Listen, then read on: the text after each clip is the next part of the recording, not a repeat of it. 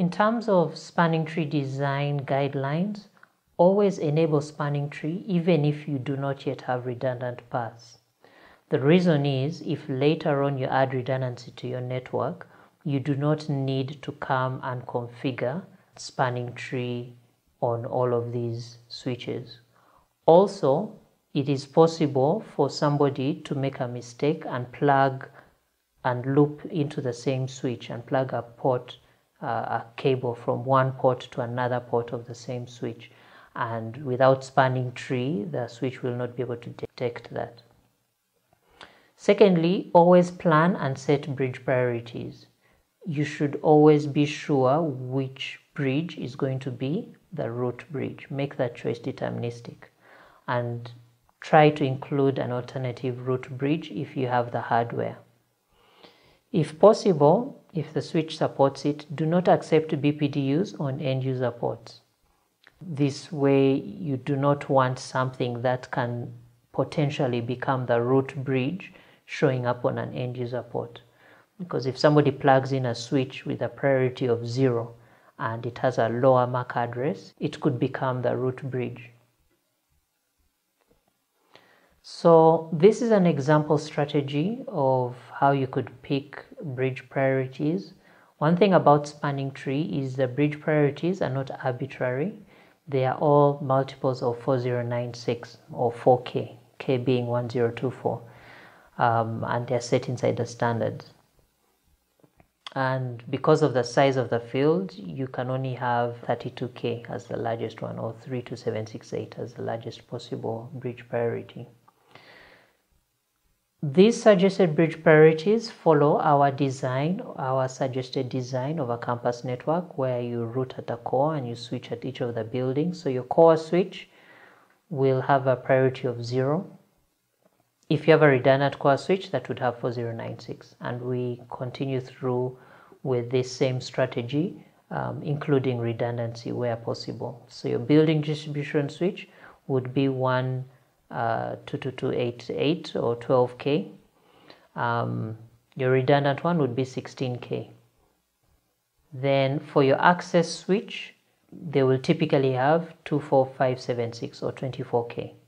If you have a daisy chained access switch, which we strongly recommend you do not, but sometimes you cannot avoid it, then you would have the 28K applied to it. And then 32K would be the default. So anything which is not configured would come up as 32K. So this is an example strategy that we recommend. Now 802.1d has a problem of convergence speeds. Moving from a blocking state to a forwarding state requires certain timers to expire. And so it means you can take 30 seconds. And this can be very annoying when you're connecting end stations. So you plug in something into the port and you have to wait 30 seconds before it can even start doing DHCP. So some vendors have added an enhancement which they'll call something similar to port first to reduce this time to a minimum for edge ports.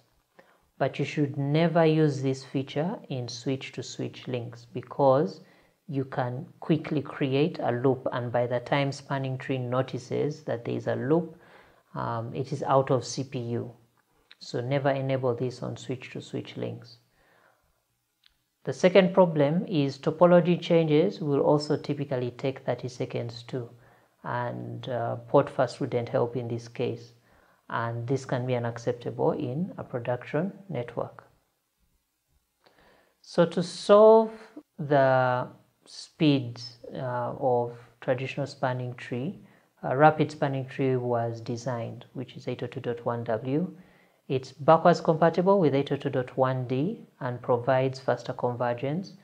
And basically, it allows you to configure which ports are edge ports for end users or not for the connections to other switches.